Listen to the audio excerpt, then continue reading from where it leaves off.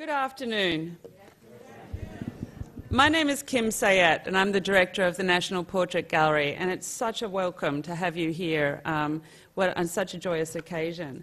I would ask, though, if you could please make sure that your cell phones are turned off. We don't want any beeping and helloing and in the middle of the audience. And also just to remind you that we are all being recorded. So you'll see the cameras, and it's a lesson to myself not to launch myself in front of one of them. So welcome.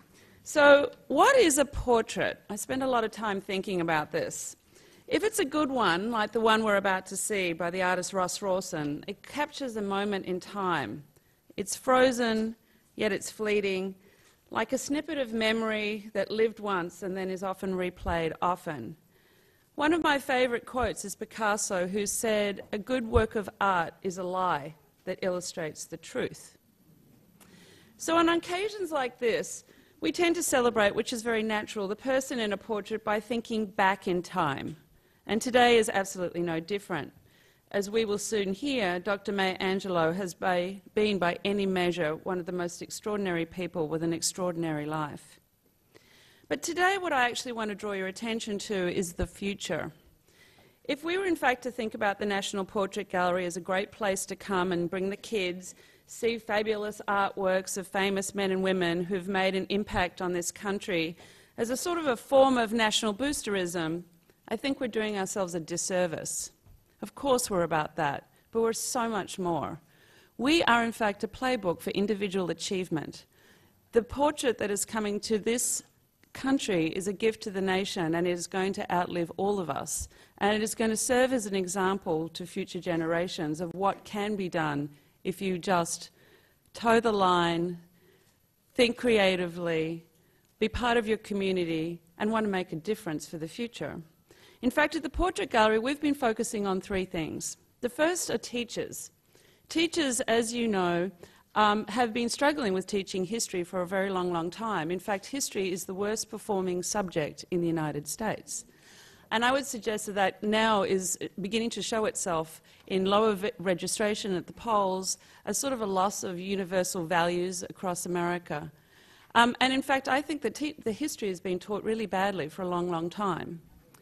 There are a lot of people here who know the power of a story.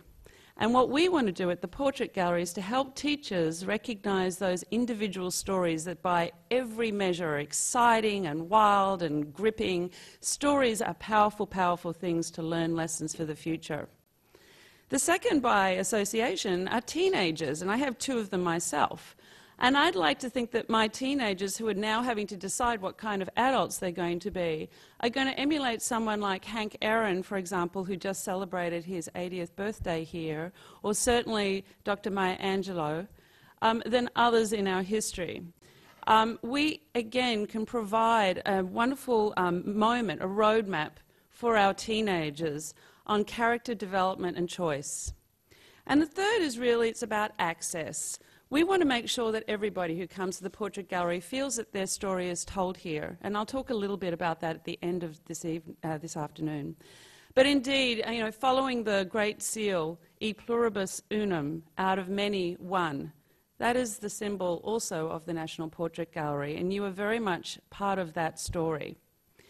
Everyone here has had to make choices. I hope many of you have made good choices. We've all made bad ones.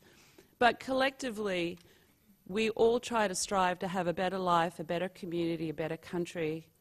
And that is what our speaker today our next speaker has done, and certainly our honoree. So it's with great pleasure that I'm going to welcome to the podium my sister director, Dr. Johnnetta Cole, who is the director of the Museum of African History and Art at the Smithsonian.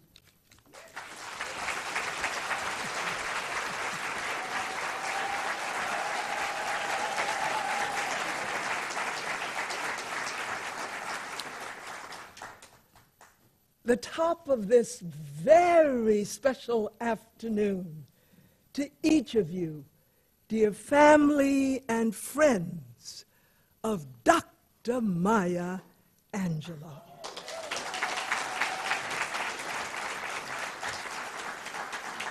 My sister director, Kim Sajet and I wish to really, really thank you for being here.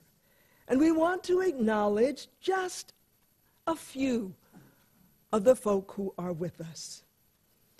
The Honorable Constance B. Newman.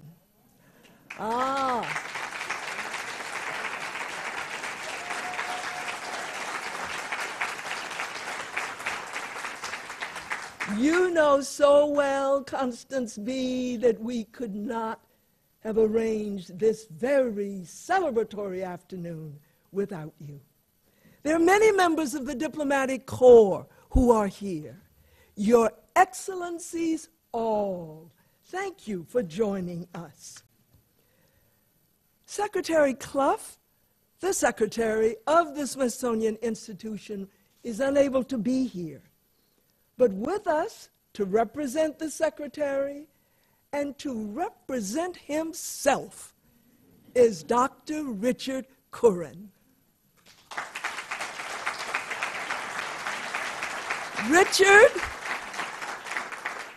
Richard is the Undersecretary for History, Art, and Culture at the Smithsonian.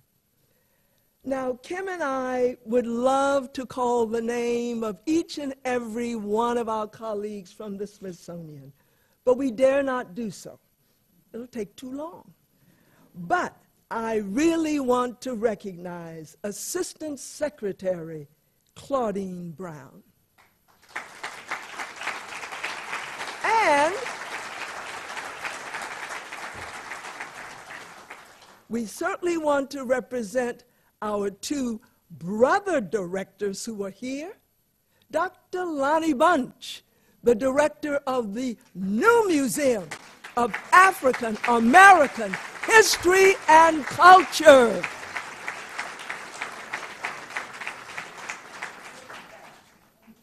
He'll be back. He's probably over there at the site checking it out. I also wish to acknowledge Kevin Gover, who is the director of the National Museum of the American Indian.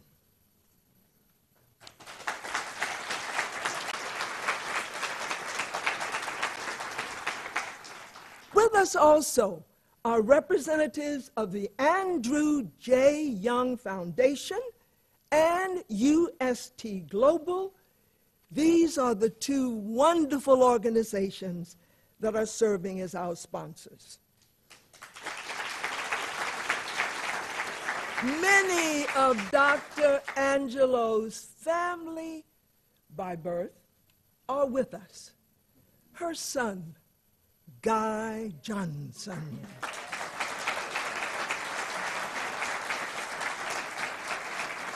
Dr. Angelou refuses to use the term daughter-in-law.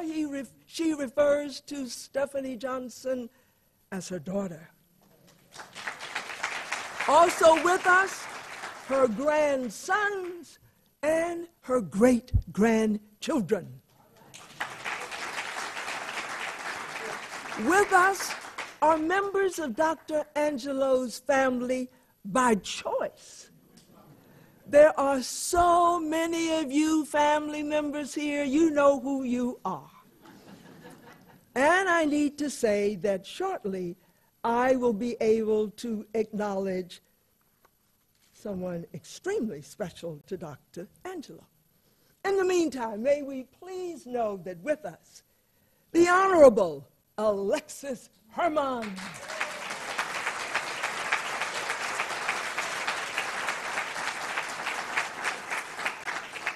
Miss Susan Taylor and Mr. Kefra Burns.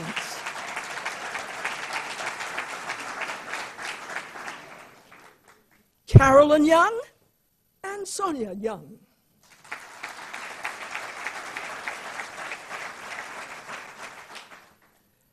Miss Valerie Simpson.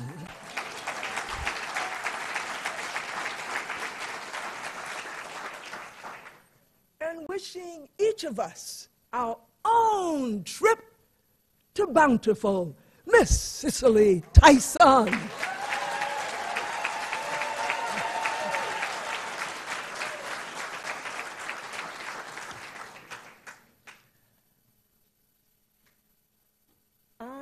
I'm going to acknowledge now the presence of Miss Gail King, dearest friend.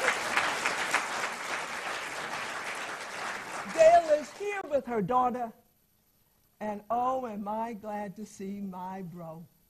Hello, Stedman Graham.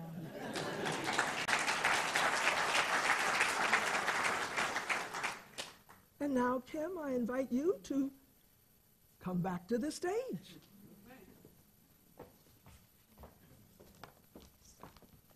So it is now with great honor that we welcome Dr. Maya Angelou to the stage with, what you mentioned. What should I mention? I think everyone's worked it out. And of course, her wonderful friend and ours, I think we all feel that we've been in her living room, is Miss Oprah Winfrey.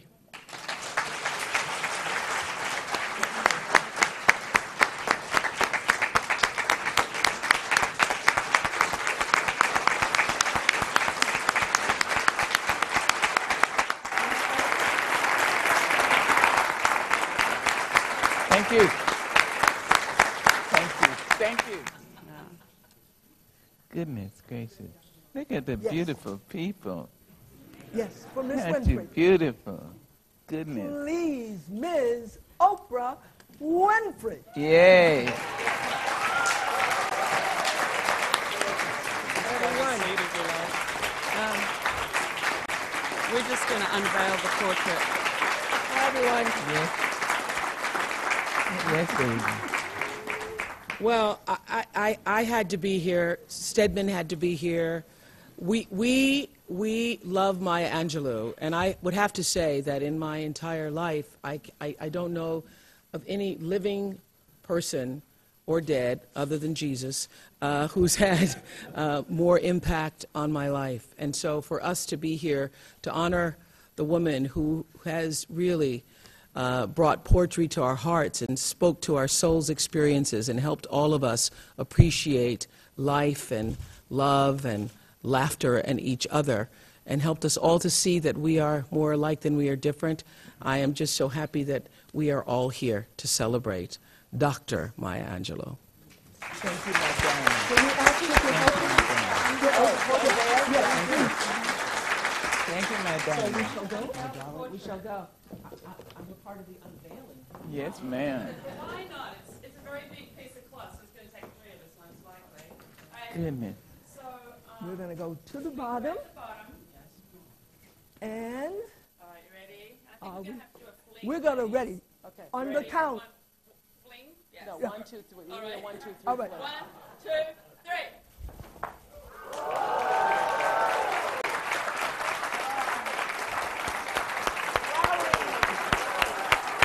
Wow. Wow. Wow. Oh, my land. And it's still with this next. This is the artist, Mr. Ross Rossin. Yes, sir. Yes, sir, Mr. Rossin. Bravo. Bravo. Bravo, my dear. Bravo. Oh, my Lord. Look at that. And, oops, And now The we're going to same ask necklace. Ambassador Young. that you gave me all those years ago. So it is enormous pleasure, of course, to invite another person. It's almost a bit like who's not a VIP in the room here at the moment, who hasn't made an enormous impact on this country, who hasn't had amazing things to say and contributed to this nation's future in a way that is remarkable. And one of the people that I've got to know, because we did, in fact, recently, as I mentioned, celebrate the 80th birthday of Mr. Hank Aaron and his portrait. And the portrait is actually hanging on the first floor, just outside when you leave the auditorium, is Ambassador Andrew Young. Yay. And yes.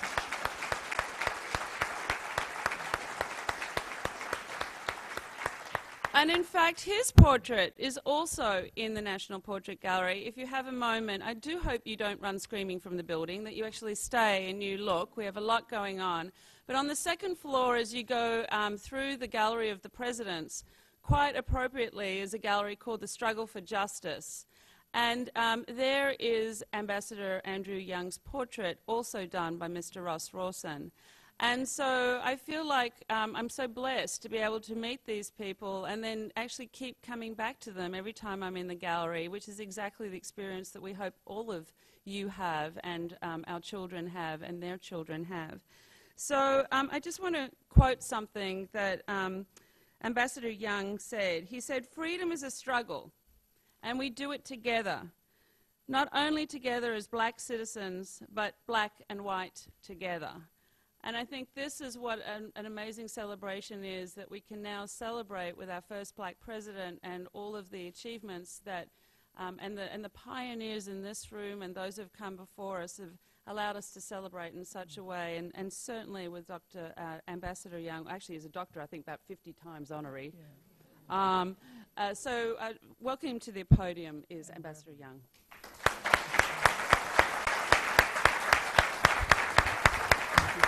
Let me thank all of you and thank the Smithsonian for making all of this possible. But it probably really is possible largely because Maya Angelou is. She suffered a great tragedy as a child and didn't speak for almost a decade. And when she finally spoke, it was as though she spoke from her soul, and it was as though the voice of God, of unforgiving, of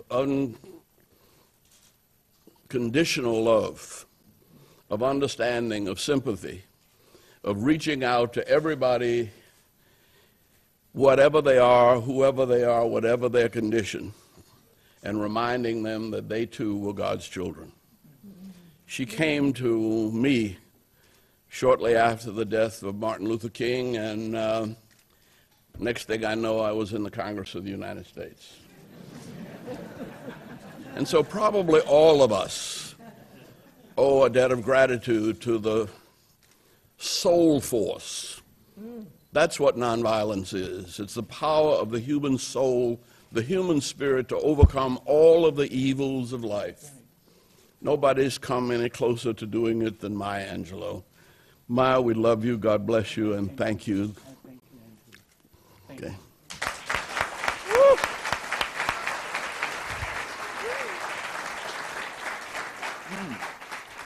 And now we'll have the pleasure of a short conversation with Johnnetta Cole and Dr. Maya Angelou. Thank you. I just need to get a little closer, Dr. Maya. Thank you. And turn a little so I can properly greet you. I thank you very much, Dr. Cole. First, Dr. Maya, I want to thank you for trusting me, because you have not seen a single question that I wish to pose. You have trusted that we could have a conversation. Yes, indeed. Yesterday, Dr. Maya, when I said to you, "Happy birthday," you said, it was her birthday yesterday,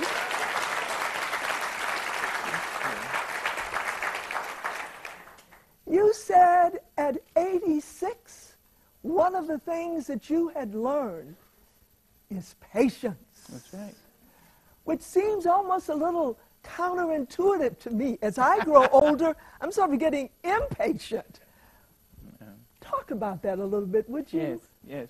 Patience, you can only have patience if you have love. And I don't mean love romantically, nor sentimentally. I don't mean mush.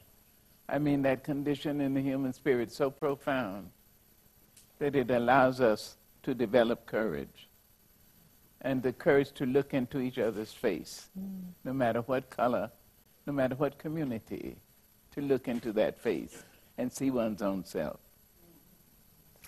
I also think that courage is, it may mean that which causes the blood to continue to run coarsely and coarsely in our veins. It may keep the stars in the firmament, for all I know. I know that when you have love, you are patient with people who make mistakes. First with yourself. Mm-hmm. You have to have it for yourself, or you can't have it for anyone else. So you forgive yourself. And then you ask God for forgiveness. Then you ask the person whose name you may have taken in vain, someone whose feelings you may have hurt. You ask them for forgiveness. But the first thing you have to do is convince yourself that you are forgivable. And so that takes patience. And so I think by the time you're 86, maybe I could have done it better at 85, but I didn't. I think I'm better today than I was day before yesterday. Dr. Maya, I know that April the 4th is a bittersweet day for you. While it is the day that you came into the world, it is also the day that our beloved Dr. Martin Luther King was assassinated. That's true. Would you just share with us some of your most precious memories of working with Dr. King in the civil rights movement? Yes, thank you. One of the things that's not known much, and Reverend Andrew Young can attest to that, Reverend Ambassador Brother Maya could attest to that. Reverend King had a wonderful sense of humor, and nobody talks about his humor. And that's unfortunate, because it means that young people, like my great-grand here, or my great-grand there, if she's here my great-grands may think that, well, Martin Luther King was so great he wasn't human. And so I can't approach that. I can't even dream to be that. Well, he was human. And he made the mistakes that human beings make. And he was able to forgive himself and everybody. And everybody. In Selma, Oklahoma, in Selma you could forgive. Goodness gracious. Go to prison how many times and forgive? My lands. I've just written a piece about Nelson Mandela. Same thing. Great people do have that. And sometimes they don't have to live to be 86 to have the ability to forgive. But you have to have patience. And Reverend King had great patience. And he would tell a joke in the back of a car. He'd be sitting in the back, and we'd be going to a fundraiser, and he would tell a joke and make the driver almost crash the car. Because very few people expected him to be funny. But he was hilarious. He could be hilarious. And he was kind. There's another thing that happens when you have patience. You learn to be kind and compassionate. So Reverend King was compassionate. And he understood everybody. He understood the Spanish-speaking, the Latinos, the Native Americans. He understood the Israelis. He understood the Palestinians, South Africans, white and black. Amazing. He said, I know, because the truth that I've learned is that people can only do what they know to do, not what you think they should know. Not you can say, oh, well, you went to such and such a school. You graduated with such and such honors, and you should know better. No, you can only do what you know to do, not what you even think you know. When it comes automatically, then you know it. And so Reverend King did what he knew to do. He was compassionate. He was kind, really kind. Dr. Maya, at this point in your life, how do you look at the movement for dignity and respect and freedom for all people? Well, I start at the White House, and I see our president, America's president, and realize that African Americans we're not numerous enough to put him in. So he was put in by white Americans and Spanish-speaking Americans and Native Americans as well. I know that. And I know that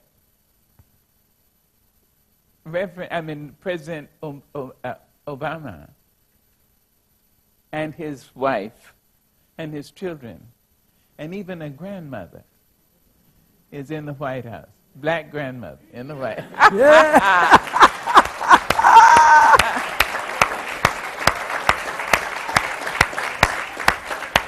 We have made tremendous gains, and we have to say so the young people will know this is true.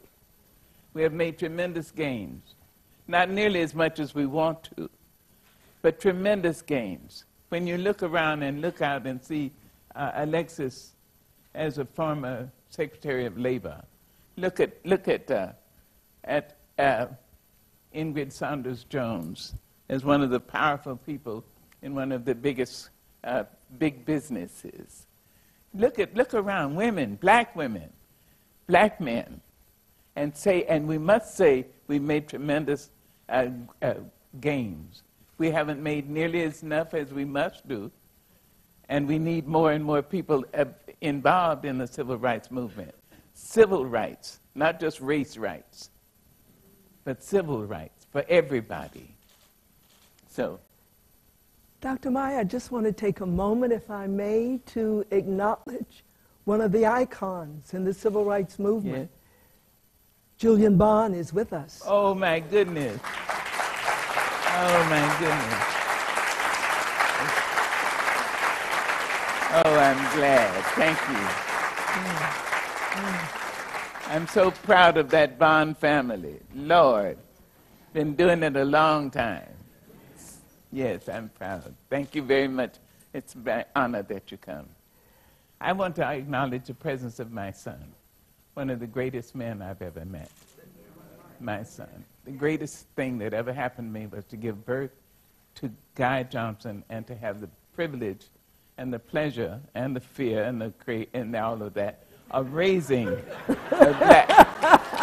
black boy in a white country.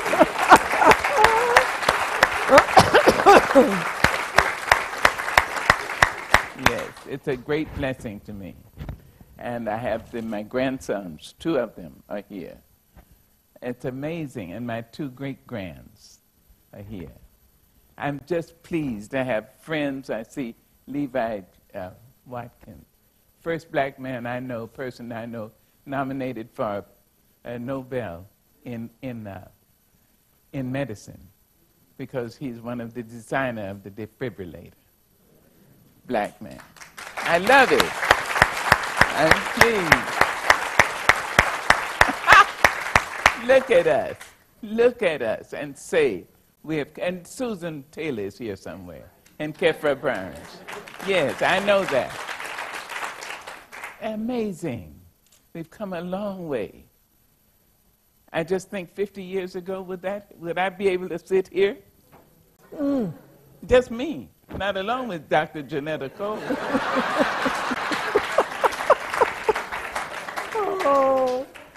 And indeed, 50 years ago, would a white woman named Kim be introducing me? Look at it. Be real. Amazing. Here we are, still here, and still moving on up. Look at it. We are courageous people. We are courageous. Just think. I'm told that in that museum in Greensboro, there's a makeup of a slave ship, and you can go in there, if you like, and sit down or lie down where the slaves in places exactly like the places the slaves lived in for all the time it took to cross that middle passage and be sold again. Imagine it. It's somebody lying in each other's urine and feces and menstrual flow. Imagine it.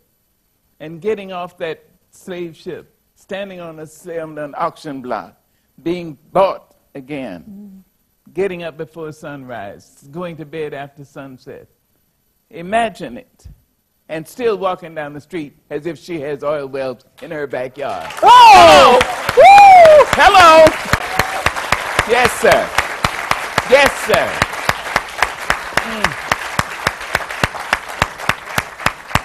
My great blessing would be if I had that power I would make everybody an African American. At least for a week. At least for a week. Know what it's like. Know what it's like. Know what it's like to get on a bus or any public conveyance and have people look at you as if you've just stolen the baby's milk. Like, look at you and turn the face away. And still saying, I forgive you. I'm not starting any race riots. I forgive you. And I forgive myself. My Lord. Huh? And that's it? My son says, do it, Mom. Yeah. Okay. Dr. Yes, Maya, ma'am. I know that recently you received the Norman Mailer Lifetime Achievement Award. Yes. And that award was presented to you by a dear, dear sister friend of yours, Miss Toni Morrison. That's true. When Toni Morrison made that presentation, she said, there's so much to say about you, there's so much that we love about you. She said, but I just want to lift up the fact that you, Maya Angelou, you make us love you. And I want to add to that you insist that we love each other. That's it. That's it. That's it. Because if you don't, how can you love Joe but not Mo? You love Flo but not Joe. Wait a minute. Something is wrong. Flo never made any mistakes? Really? Do you mean to say you can only love somebody who made no mistakes? Now, the person you may be angry with made some mistakes. But so did Flo, who you're not angry with. At some point, you have to be real. Let the brain go to work. Let it meet the heart. Let the two of them work together. You'd be surprised at how you will be able to forgive. Yes, please. And then you can look in your brother's face, in your sister's eyes, and say, yes, you're white. No, you're black. Yes, you're green. No, you're Spanish speaking. No, you're a Jew. No, you're a Muslim. You're an Arab. No. I forgive you because I forgive myself first. For keeping you locked up in my heart. Keeping you imprisoned in my ignorance. Out of my ignorance, I'm keeping you imprisoned. My lands, come on, kids. At some point, you have to stop and say, wait a minute. Is this fair? Is this who I want to be? Chinook, is this who I want to be? You see? No, I want to be the free one. And in order to be the free one, I have to free everybody, don't I? How can I be free and keep you down? If I keep you down, I have to be down there with you. Keep my hand on your neck. Keep my hand over your mouth. Yes. No. Dr. Maya, Yes, I ma'am. know that you have said Yes. that writing is hard. Yes. And yet, you've written over 60 best-selling books. Good Now, yes. Well, actually, I've written 33 books, and half of them have been national bestsellers. It's a blessing. I know that Hawthorne said, easy reading is damn hard writing. And what I've tried to do is write so that the reader is 20 pages in a book of mine before he knows he's reading. That's what I try for. I try to make the human voice come off those pages so that a black man in Alabama and a white woman in Des Moines, Iowa, and an Asian person in Hong Kong, and a Spanish-speaking person in Madrid, and an Arab in Egypt, and a Jew in Israel, I want them to pick up that book and be reading it and saying, that's the truth. It may not be the facts, but that's the truth. The facts can obscure the truth.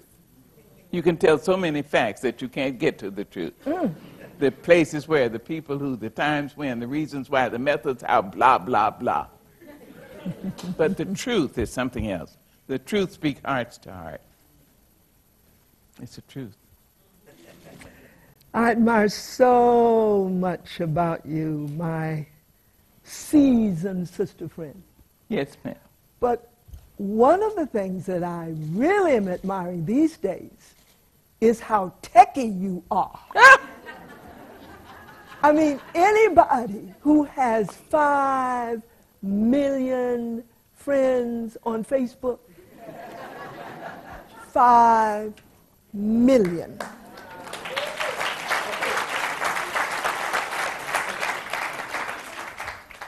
I'd love to hear how you got into this techie stuff. Now, I do this. I do take people's children, and especially daughters, because I have the greatest son in the world. Mm-hmm. But I take people's daughters sometimes. And I don't take them and keep them. I mean, well, I keep them, but I don't tell the real mother or the born mother that she can't see the child. I don't do that. But I do take them, and one of my daughters is Oprah Winfrey. Oprah came down, and she was visiting me, and came and had an iPad. And she was, talking and texting and carrying on. And I said, she did that for a couple of days. I said, what is that? She said, it's an iPad. She went away.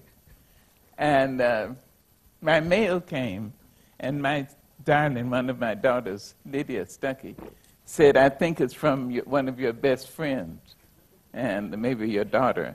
And we opened it, and it was an iPad.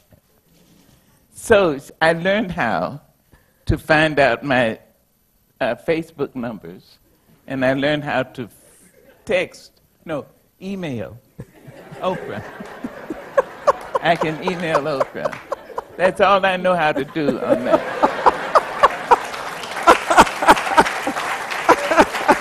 It's all right.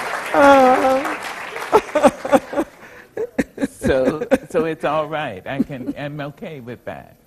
When I need more, I have Lydia, and I have my grandson, who is really a techie, one of my grandsons, and that is Colin Johnson. Colin knows all about that stuff, and he can fix me up. He can hook me up, he told me. He can hook me up.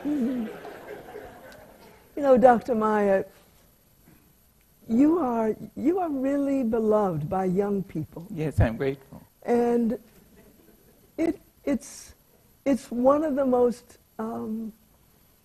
encouraging and hopeful things that I experience, to see how so many young'uns, as I affectionately and respectfully call young people, look to you. Yeah.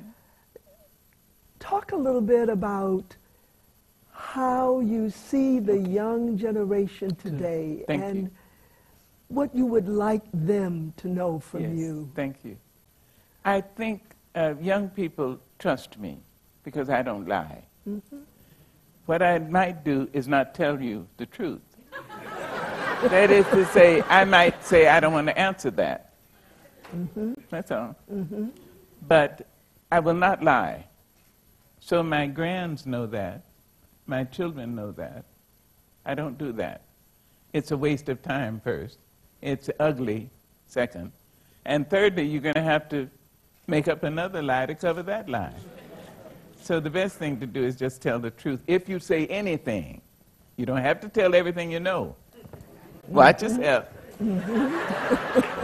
But you just have to say, what I do say is the truth as far as I know it. Mm-hmm. So that's one of the reasons. I think with my son, when he was about 8 or 9, I told him there is a place inside you that no one has the right to enter. No mother, father, no wife, husbands, no sister, nobody has a... That is that place that must be kept pristine. That is that place that is so valuable It may be where you go to meet God at your last minute, or your first minute there. I don't know. But remember to keep yourself someplace sweet, someplace that nobody has a right to come in and say, you should have, and point their finger at you and curse you out or even hit you. What? No. No. So they know that. I believe that. So I don't embarrass young people.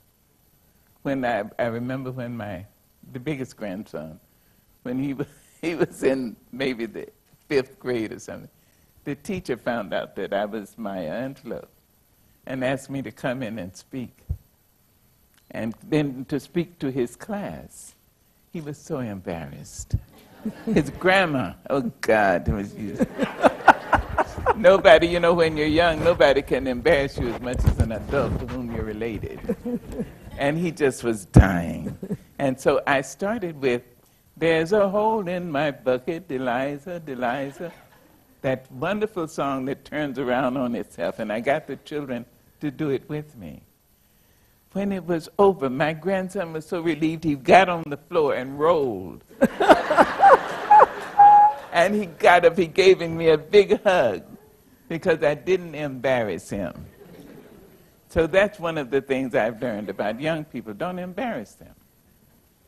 You can tell them anything. Just tell it the truth and tell it with a voice that doesn't blame them for not knowing.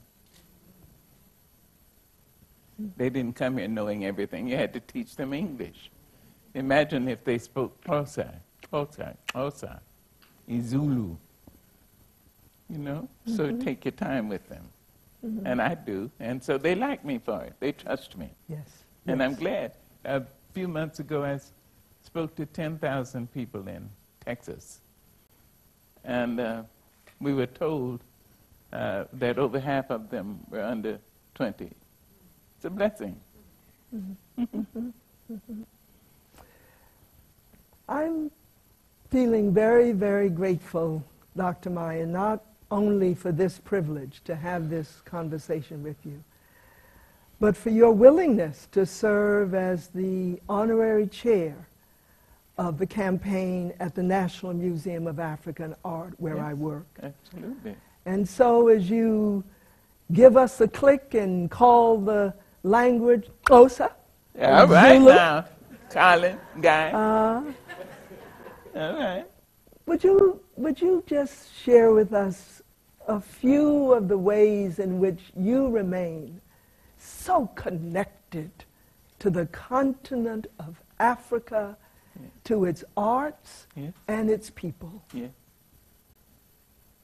Years ago, I sang with Tito Puente. I was a singer with Puente.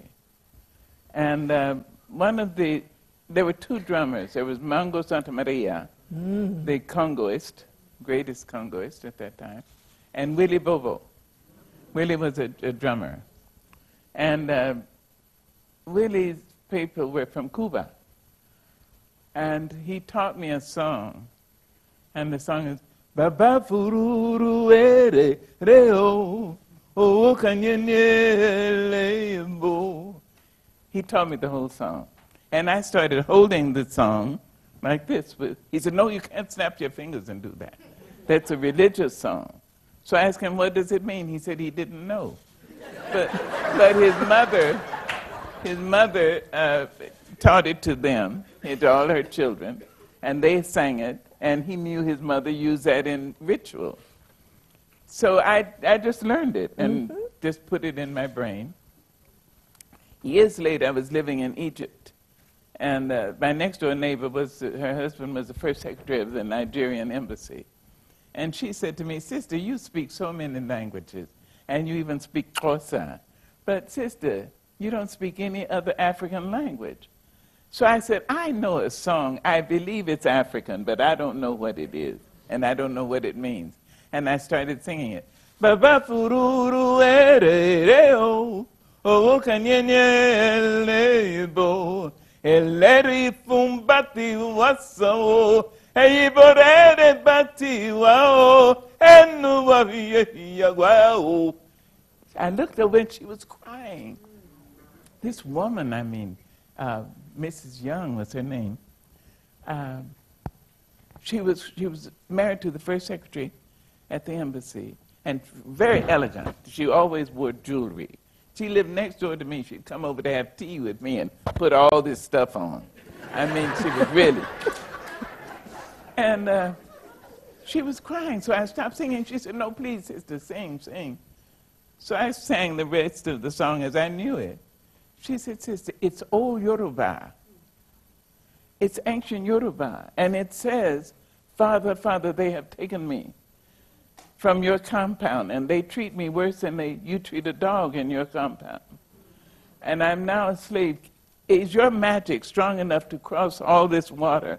They've taken me across water wetter than tears.'"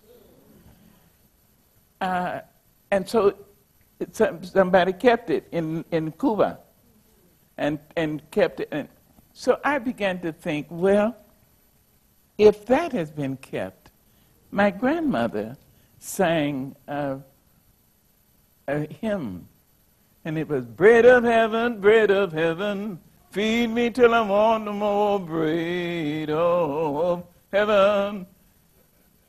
Every Sunday, the preacher would say, "And now we'll be privileged with a song from Sister Henderson." Every Sunday, my grandmother would say, "Me?" And I mean, it was so embarrassing. I just think, "Mama, get up and sing." Everybody knows you're going to sing. They know what you're going to sing. Mama, get. And the children in the children's pew would just be sliding off the pew, say, "Your grandma doing it again."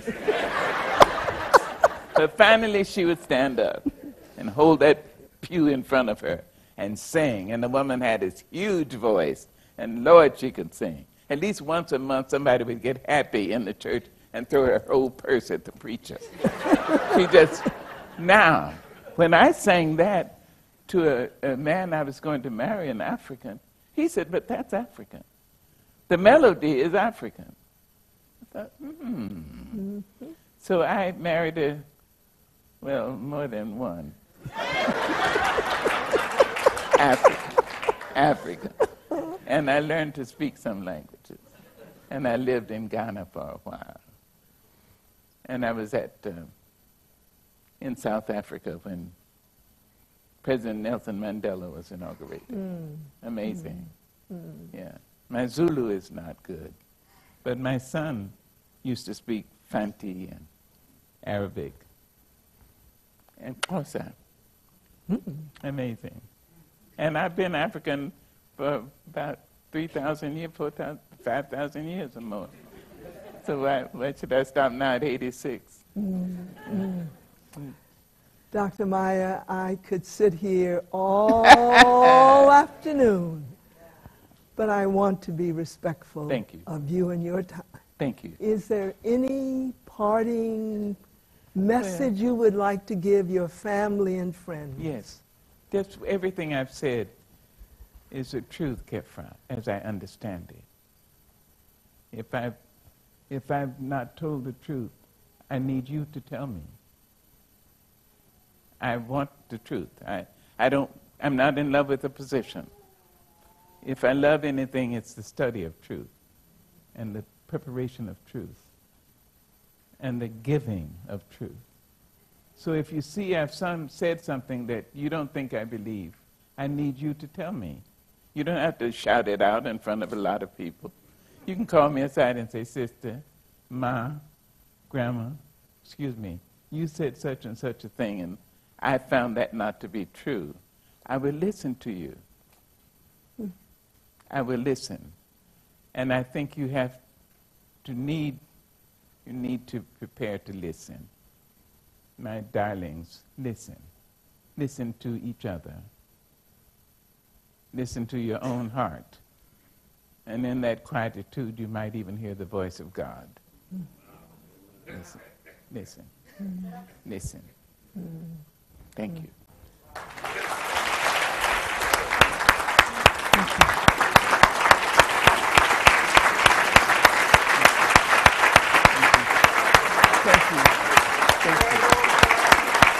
Thank you, my darling. Thank you, my darling. Oh. Thank you, my darling. Thank you. Thank you. Thank you. Thank you, Michelle.